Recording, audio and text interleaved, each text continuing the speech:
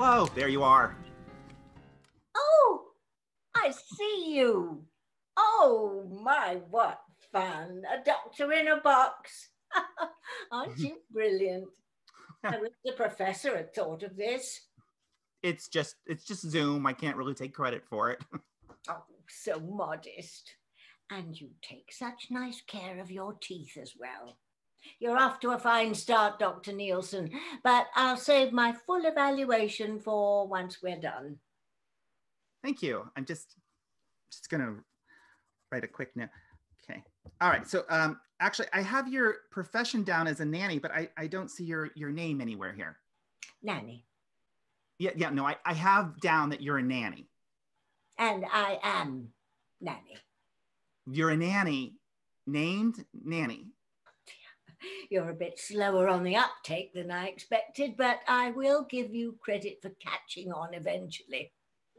Okay, thank you. But you know, for my records, I do require your legal name. Nanny Phoebe Figalilly. But you do charge by the hour, so let's not dilly-dally with any further introductions, shall we? Okay, yeah. Phoebe okay, I'll figure out the spelling on that later. Nanny, why did you want to see me?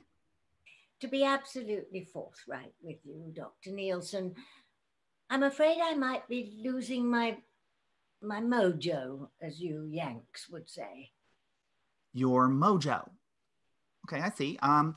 Can you give me an example? Well, several things come to mind, but to begin with, when I was nanny for the professor's children, Hal, Butch, Prudence, and their dog Waldo, I had a signature look.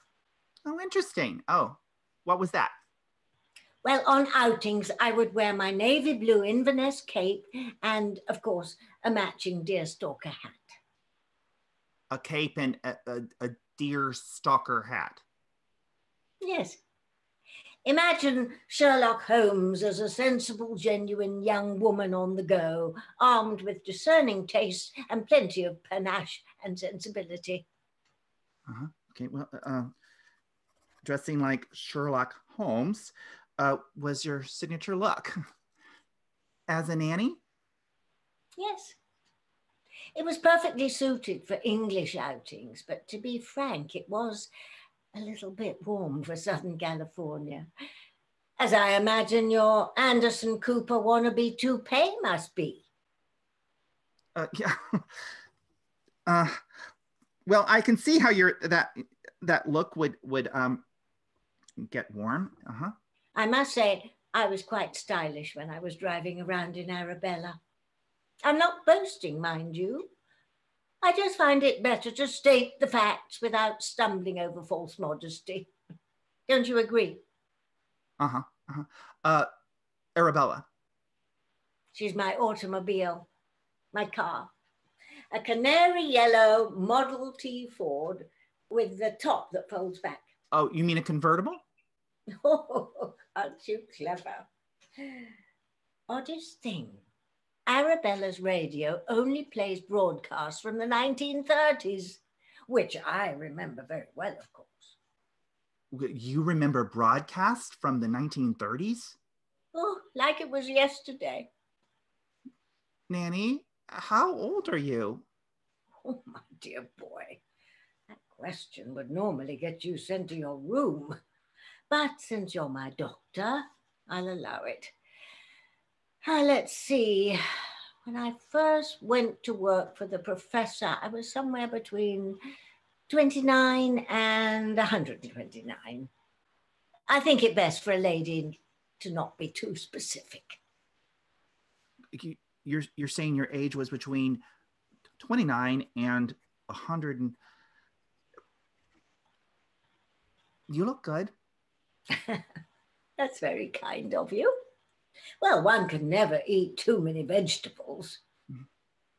Are there other ways you feel like your mojo might be slipping?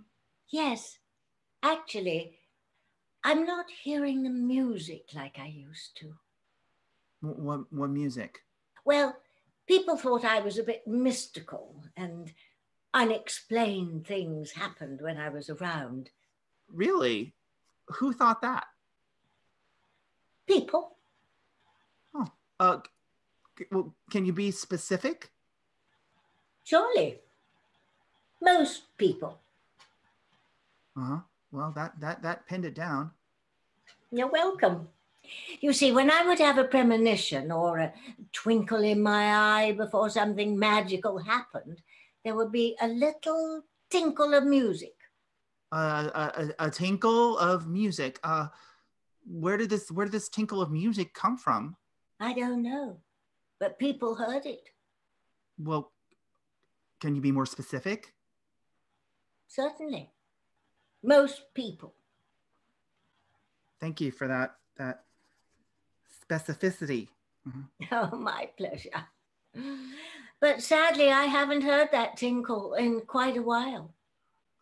Yeah, backing up, you mentioned that you had premonitions. Can you give me an example? Well, I almost always know that a phone or a doorbell will ring before it does. Really? Yes. I'm nearly 99.9% accurate. I've saved a fortune on caller ID, but unfortunately, the tinkle's gone. Okay, well, the tinkle is gone from your premonitions. I see. Yeah. How did your time with the professor and his children end? Well, it was all really rather wonderful until we moved. And then Monday night football did us in. I see. Mm-hmm. No, I don't. What does that mean? I haven't the foggiest. And that's what I was told right before I was given my pink slip. It sounds like an abrupt ending. Exactly. It was the 0.1% of the time I didn't see it coming. Are you still in touch with the family? No, I think it best for the children if one makes a clean break, don't you? However, I do occasionally catch Prudence on the telly. She became one of those real housewives of Beverly Hills, you know. Interesting. To be absolutely honest, I didn't see that one coming either. Oh, Dr. Nielsen, you're about to get a package delivered. I am. Did you get me something? No, but Violet, your sweet mother, she did. Cookies, I believe. Oh dear. Apparently your mother isn't as concerned about the fatty deposits in your man breasts as I am. How do you know my mother's name? Wait for it. Now.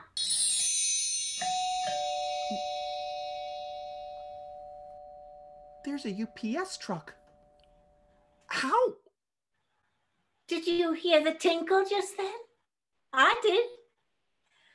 Perhaps talking about the old days got the juices flowing again. Did you hear it as well? How utterly fantastic. You know what? I feel like taking Arabella for a spin. Thank you, Dr. Nielsen. Job well done. I'm giving you an A for the day. I'd give you an A+, but we didn't make our bed this morning, did we? Toodaloo. Cheery bye.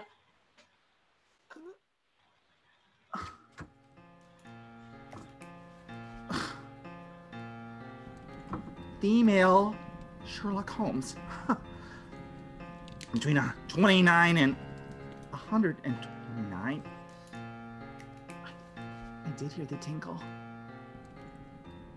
How did she know I didn't make my man breasts?